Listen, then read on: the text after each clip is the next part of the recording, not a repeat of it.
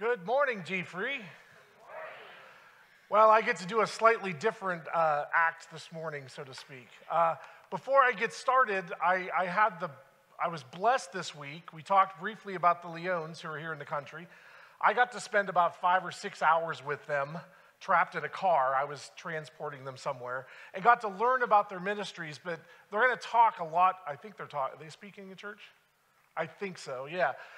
So I don't want to give any secrets away. But these guys, what they do, not just in their missions work, but they had just finished flying 20 hours with 3 children from South Africa, because they were at a conference there for Christian surfers, international conference, and then they were coming here to spend a full month going church to church of everybody who supports them with their 3 children in tow.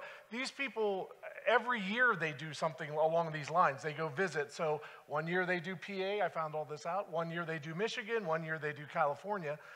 For the few of us, I know I saw Chris in here and the Myers in here. So it's one of those small world things too within the church. I found out that Kyle Leone was one of Doug's, we called him Smiley McGee when we did our missions trip back in 2015, we did missions work here at the church. I think 30 some of us went down to Florida.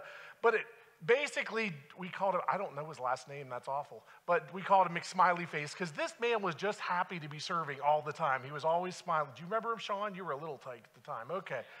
But Doug, okay, McSmileyface as we called him, was actually Kyle Leone's youth leader from California, and that's who actually got her into ministry and ended up doing that. So it's a crazy world, and they'll talk about their chicken ministry and surfing ministry and all this great stuff that they're doing down there. So our support is really important, and I feel very blessed to have gotten to do that. So unlike when Jonah talked about being nervous a few weeks ago, I'm a little nervous, mostly because I have a plan.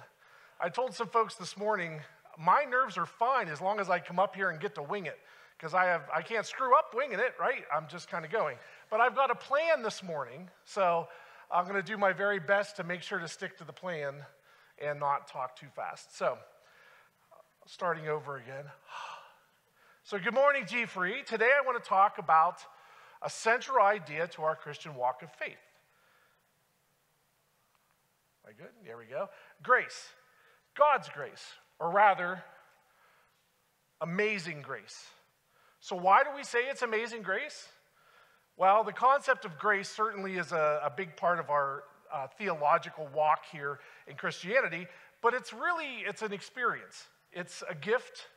It's something that's around us each and every day. So today we're going to talk about 5 different kinds of grace that God provides for us. The first is common grace. Common grace refers to the grace that God provides all of mankind all around us every day, regardless of whether they're believers, faithful, or non-believers. This is things like the wilderness, the great weather outside, when you get to go on a cruise and look at the ocean, things like that. We're going to talk about sustaining grace. This is the grace that supports us and strengthens us whenever we're in times of trials or weakness, or we have trouble in our life and we're reaching out for that greater power to help us out and help us through the problems. We're going to talk about serving grace. It's a little different twist, and it was interesting studying this. This is what our talents and abilities and what equips us to do what God's work is in our lives. And we're supposed to be using those talents and gifts and abilities for His purpose, whatever that purpose may be in our life to grow. Saving grace. Whoops. I'm getting all excited here and hit the button too much. Saving grace is the grace we normally talk about here within our walk as a Christian, right? This is whenever the grace that leads us to salvation. It's the unmerited or undeserved favor from God that brings us to faith in Jesus Christ. And then finally, we'll be talking about sanctifying grace. Sanctifying grace is that continuous action of the Holy Spirit in every believer's life as we work to become more and more like Jesus over the course of our lives. So, here's the fun. It's story time with Bob. Now, I get to tell a story. It's a long story, so bear with me. But obviously you're going to be shocked about this. It's about Amazing Grace. But I'm going to walk through and see if you can point out the different types of those 5 different types of grace that we're referring to today. So, when I was 8, I became a believer. I was saved. My salvation moment was at 8 years old in a church service my grandmother drugged me along to at our local church, and I accepted Jesus into my heart. Now, I was saved, yes, and clearly had started some relationship with Jesus, but I really didn't have a close personal relationship with Jesus. If this was Facebook, it'd probably be, the relationship status would be it's complicated, okay? So my young life growing up, I had some struggles there. So what I'm about to tell you, it's a story about kind of a deeper transformation that had began in me with my relationship with Jesus, but it wasn't all the way there. We're getting there, right? So, okay, so when I was 16-ish, I think I was 16. I'm pretty sure I was 16. I was a rebellious, I know you're not going to be shocked by this, I'm a teenage boy, but I was a rebellious, sometimes angry, always foolish 16-year-old kid, and I was kind of living dual lives. So I would go out on the weekend, I did drugs, I drank, I swore like any sailor. Well, you're a sailor, I didn't want to offend you. Swore like a sailor. Did all sorts of stuff I really shouldn't be doing. But every Sunday, I was faithfully at church. I went to youth group. I did all the things I was supposed to do, and I served in different areas within my community. One of those ways I served was playing trumpet.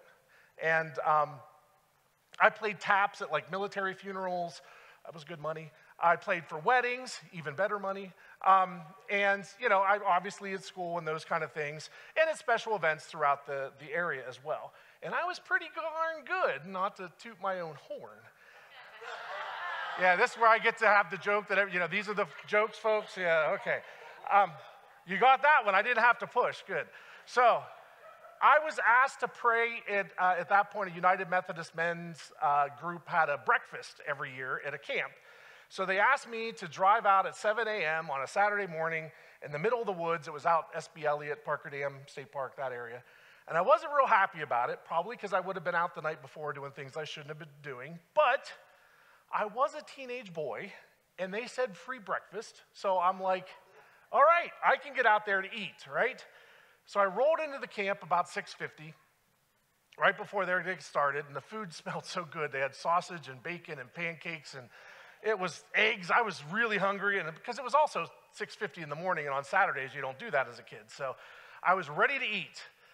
Some things never really changed there. But they come up to me and they said, okay, here's what we're going to do. We're going to pray, and then you're going to play. How about like a song like, you ready? Amazing Grace. I know you're going to be shocked where that came from. And then everybody would eat. And I said, okay. So they prayed. And I played Amazing Grace, of course, quite wonderfully. I said I was full of myself at the time. Then the leaders came over to me, and they shook my hand, said, that was great. Thanks. You can go now. I was quite upset, still hungry. I said, no food, no money, just literally come out, a wink and a handshake, goodbye. I got up early. I drove all the way out there. I used my wonderful skills to help them. I grumbled and I complained and I said all sorts of nasty things to myself. You know, you kind of walking back to the car and I'm like, taking my trumpet and my stupid music and my stupid stand and go to the stupid car and drive the stupid breakfast. And I just grumble. I was not a happy person. So I'm standing in my car. I open the trunk and I start putting the stuff in the trunk. And this old rickety pickup truck pulls up beside me, right beside me. You know, you're gravel roads. I'm in a state park, so I'm on a gravel road. Pulls up beside me, and you know, it's one of these trucks like and the fenders are all mismatched and stuff's falling off. And this really big, probably my size now, really big gentleman with this great big kind of unkept beard pulled up beside me, and he yells at me, "Was somebody out here playing a horn?" Well, as I noted, I wasn't in the best mood at the moment because I didn't get to eat. So I was sure he's about to complain about the noise or something. You know, we're out in the middle of the woods. And I yelled back, equally grumpy, yes, but I'm done now and I'm leaving. At which point, this guy began to weep in his car. And I'm not talking just teary-eyed. I'm talking that whole body, unable to kind of stop yourself blubbering as he sits there. And he proceeds to tell me the story, his story. A few months ago, his wife wanted separation and threw him out of the house, so he moved into his camp down the road. Then over the course of those few months, because of where he lived, he kept getting late to work, so he got laid off from his job. Earlier in that week, his wife had filed for divorce and said she wanted the house, the kids, and the dog. He was really upset about the dog, too. He said he had lost everything: his family, his house, his dog, his car, his job, and now he was afraid he had lost his sanity. He proceeds to tell me the most important part of this story, which is he wasn't a Christian, but his mom always told him that she was laying her troubles at the foot of the cross. She kept saying that when he grew up.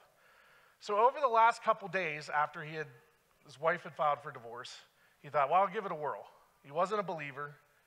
He built a cross out behind his cabin. He built himself a little rock altar that he could kneel at. And he decided he would try this talking to God thing, because he had never done it before. And he didn't really know if he believed or not. He didn't know if God was out there or not. So at 7 a.m., in the middle of the woods, by himself, in the wilderness, he tried praying for the first time in his life, and his mother's favorite song, Amazing Grace, starts echoing in the woods as he's praying at the cross. He thought he had lost it. He was done. So he went looking, he got in his truck and started looking for some answers. And here a disgruntled, hungry teen was. I found a friend of mine who was also a youth leader, because let's face it, I was a 16-year-old kid, and this was an older adult I really shouldn't be hanging out with in the middle of the woods. So I went and got my friend, his name is Fred. Fred and I went and we followed this man back to his cabin and the cross that he built in the woods. And we spoke to him about Jesus and what it meant, what salvation meant, and we talked to him about what it would mean for his life. And that day, he found Jesus in the middle of the forest because a disgruntled, sinful teenager happened to begrudgingly be playing a song in the middle of the woods. My friend also had a Bible with him, and he gave it to him, and he spoke to the man about church, and he talked to him about what would be next in his life and how to take this salvation and move forward with it. So obviously this story is filled with all sorts of different types of grace that we are given throughout our lives. Some we ask for, some we don't. So again, common grace, this goodness and kindness from God that regardless of our belief in him, he is going to give us. Right? Matthew 5:45 says, he causes his sun to rise on the evil and the good. He sends rain on the righteous and the unrighteous. The beauty of creation around us, or in this case, the wilderness, or even the music I was playing, the provision of food, or lack thereof for me, and the enjoyment of life's beautiful things are all types of this common grace that are wrapped around us all the time. This is where things like saying grace before a meal comes from. It's simply thanking for the provisions that God has given us. And most of the time, even the non-believers at the table will bow their head and say, let's eat. Recognizing common grace helps us appreciate what God's love for all of creation is all about. And it challenges each of us to reflect on his grace in our daily lives and the people we happen to run into in our daily lives as we move forward. Sustaining grace, I like to also call this the atheist in foxholes grace, right? This is the grace that supports and strengthens us in times of trials and weaknesses. It's God's power that enables us to endure and persevere when we want to give up on things. 2 Corinthians says it this way, but he said to me, my grace is sufficient for you. My power is made perfect in weakness. Therefore, I won't boast all the more gladly about my weaknesses, so that Christ's power may rest on me. The story of Job in the Bible tells us how sustaining grace carried him through his immense suffering and loss, his family, his belongings, his friends, everything. And as Job's faith in God remained steadfast despite his trials. Like I felt completely and totally unappreciated and being used and asked to use my talents without rewards like breakfast, God still was able to find a way to use me for his good. Or like this man I met in the woods that had lost everything, his family, his home, his job, and he felt completely broken, and God found a way to work in him. Trusting this sustaining grace means relying on God's strength in our weakness, relying on God's strength in our difficulties instead of trying to rely on our strength during times of difficulties. It reminds us that his grace is always sufficient for every challenge we face, rather large or small. Serving grace, this is, as we talked about earlier, this is the grace that equips and empowers us for service in the kingdom of God. It gives us gifts and abilities and talents.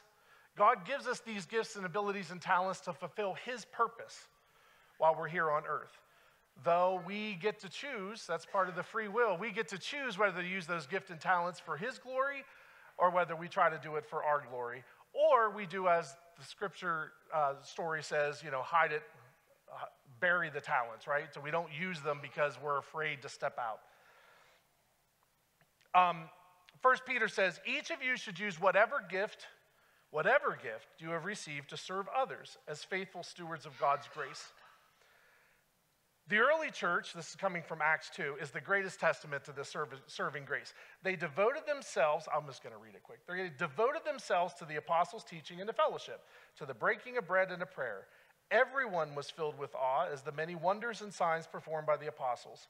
All the believers were together. They had everything in common. They sold their property and possessions to give to anybody who had need.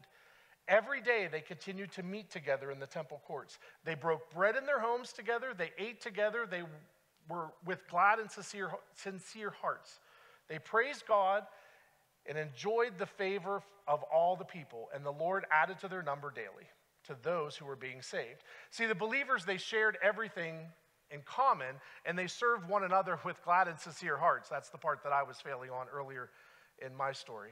Much like the men in my story were gathering to break bread together, or pancakes and sausages in this case, or me using my trumpet to serve the Lord even if I was not happy about it in the moment, or my friend who was provided by God, but he had the knowledge and the wisdom, and in this case even a Bible handy to be able to serve that man in the wilderness. Serving grace encourages us to identify what our spiritual gifts are to build up the church and serve our community. It calls us to be active participants. We've talked a lot about that in church recently. It's about being an active participant in God's work because he's equipped us to do good deeds. This is a reminder that we're part of a larger community, whether that community is your family, Moshannon Valley, G-Free, Church Big C, it doesn't matter because we are all given some of this serving grace in different ways to be used for his purposes in his way and in his time. Saving grace. This is the grace that's leading us to salvation. This is the core grace and belief of us being a Christian, being saved through Jesus Christ. Referring to the undeserved, unwarranted, favored gift of God, that he provides that love and brings salvation to all humanity. Ephesians 2 says, "For it is grace you have been saved through faith, and this is not from yourselves. It is the gift of God, not by works, so that no one can boast." It's not what we do here, folks. And Titus then reminds us, "For the grace of God has appeared that offers salvation to all people." This is a gift that is readily available for everyone. It doesn't matter what you've done. It doesn't matter how many bad things you've done. It doesn't matter if you're a new believer or if you've been going to church your whole life. Salvation is here as a gift for everyone. The story of the prodigal son in the Bible is one that many of us know quite well, and it illustrates the saving grace well, right? Despite the son bailing on his family, saying, "Give me all my inheritance now," and he goes out and he lives a horrible, sinful life, foolish life, throws all his money away, but the father still welcomes him back with open arms and actually throws a party because he's so excited about it. This symbolizes God's willingness to accept us and forgive us as long as we come back to him. The man in my story was so desperate for God's love that he literally was crying out in the wilderness, hoping someone would respond. And indeed, God did. God provided using a broken, sinful me with some talents that he had given me, some graces he had given me, to be able to serve him and let that man be able to find Jesus that day. Embracing our saving grace means accepting this free gift of Jesus Christ as our Lord and Savior. But we need to understand what that means. Saving grace, it means recognizing we don't deserve it. It is unearned and it's undeserved. It is a gift from God, reflecting his love and mercy for all of humankind. We cannot achieve salvation through our efforts or works or even being super holy and righteous all the time. We can't do it. We can never be good enough or holy enough to earn it. It means believing that we are redeemed and we actually are cleansed and forgiven for the sins that we have committed. Through saving grace, we are freed, we are forgiven, and we are restored. This is all made possible through Christ's sacrificial death and then resurrection. He paid the penalty for our sins and opened a way for a reunion with God. It means being transformed into a new life for us. Saving grace not only forgives, but it transforms us into something else, a new person, a new being. Believers are reborn. That's why we say that in the Bible over and over again. This is a new person, a new creation, becoming new in Jesus Christ. 2 Corinthians kind of says it well. Therefore, if anyone is in Christ, the new creation has come. The old is gone, the new is here. The new life involves a process. It's all part of being Methodist, free Methodist. We have a process here. This process involves sanctification. And that's where the Holy Spirit works in us as believers. Once we become believers, it works in us to be more like Christ over time. Which we'll close out with sanctifying grace. This is the continuous, ongoing action and process of the Holy Spirit working in our lives every day, helping us grow to be more holy and conform to be more like the image of Jesus Christ. To be more like Jesus today than I was yesterday. To wake up every single day and choose God. Choose Jesus. Choose to try and be holy. Philippians 1:6 says, "Be confident of this, those who began a good work in you will carry it on to completion until the day of Christ Jesus." Paul's transformation along the road is a really good example of this. He went from persecuting and killing Christians to being one of the primary figures in the New Testament. That is a powerful example of sanctifying grace. The man in my story was experiencing saving grace. He was right at the very beginning. While I, as a very young believer, was experiencing this sanctifying grace. I was saved, but I really didn't have that relationship that I needed yet, and that was moving me along. It was molding and challenging me to form that closer relationship. And even my friend, my youth leader buddy, he was kind of an introverted fella, so this was not in his wheelhouse, I know that. And this was something that moved him further along to say it's okay to reach out and do this. Sanctifying grace calls us to a daily walk with God, seeking his guidance and allowing his Spirit to mold us. It encourages us to pursue spiritual disciplines like prayer, reading our Bible, serving, fellowship, evangelism. This really was a form of grace that I didn't understand. Couldn't wrap my head around because I initially we're saved, ta-da, but we need to continue to move forward. We're saved by accepting the gift of salvation, that's true, but we're not done. It's a rebirth movement. We become a new creation. But soon as we do, we're now infants in the kingdom. We're just at the beginning of that journey. So we're going to grow into children and then adolescents and disgruntled ones at that, adults, and eventually we become elders in the church that are more mature with a much deeper relationship. This is what the concept of what's known as entire sanctification in the holiness movement, which Free Methodists are part of, believes in. So kind of a great way, we talk about this in CMA, Christian Motorcycle Association, a lot. So a great way that I like to look at this is God loves you just the way you are at any point in time. But he also loves you so much, he's not going to leave you there. He's going to bring you along. So as we see, grace abounds in many, many different ways, in many, many different kind of definitions. Just to kind of rehash then, everything we see and touch and eat is that common grace that's out there for us. This is where that comes into play. There's the no atheist in foxholes. Everyone, whether you're a believer or not a believer, alike. The sustaining grace is the no atheist in foxholes. See, that's where I have a plan and it messes me up. Which is when we reach out when our lives hit a bottom spot and we just need that sustaining grace. We call out to him.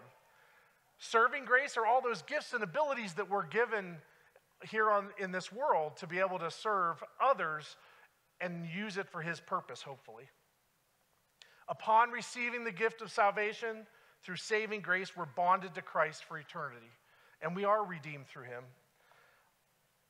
All of this grace kind of gets us to this point, but we're still not done because we're still just a baby Christian.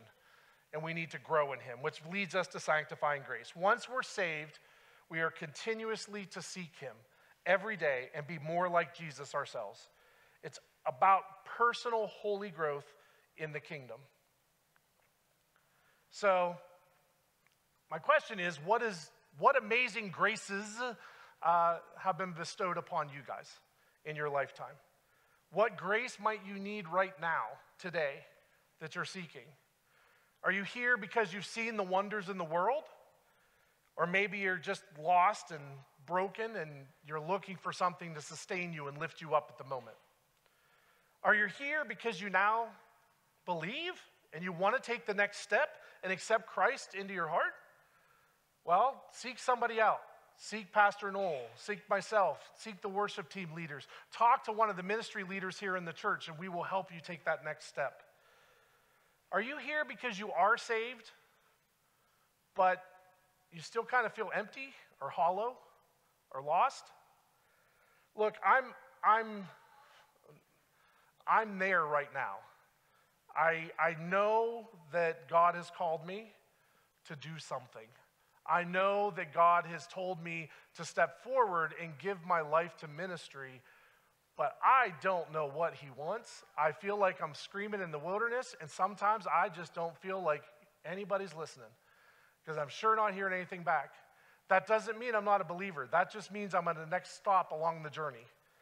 I'm waiting for those answers, and I'm just here to say, what now, Lord? And that's okay. That's part of that growth process. It's all a journey, and the Lord, he is here with us. So if we call out to him, we just need to follow when he responds. So thank you, folks. Let's pray together. Heavenly Father, we are here before you with hearts of gratitude and praise for your boundless grace. You've showered us in love, and we are in awe of your goodness and your mercy. Thank you for the gift of your Son, Jesus Christ, through whom we've received salvation and the promise of eternal life. Your grace brings us from darkness into your glorious light, and for that, we are forever grateful. We know we are not worthy of such love and kindness, yet you have chose to bless us abundantly. Help us live our lives to reflect your grace, sharing our love, compassion, and forgiveness with others as you've shown to us. Father, fill us with your Spirit so we may grow in wisdom and knowledge, and so our faith may be strengthened. Guide us, Lord, that we may walk in your will and your way to fulfill your purpose that you have for each of us. Lift up anyone who's struggling, Father. We ask that your grace be upon them. Let your grace be a beacon of hope and encouragement in our lives. Thank you, Father, for your never-ending grace. May we live our lives to be a testament to you, and may we always give you all the glory and honor. In Jesus' name we pray. Amen.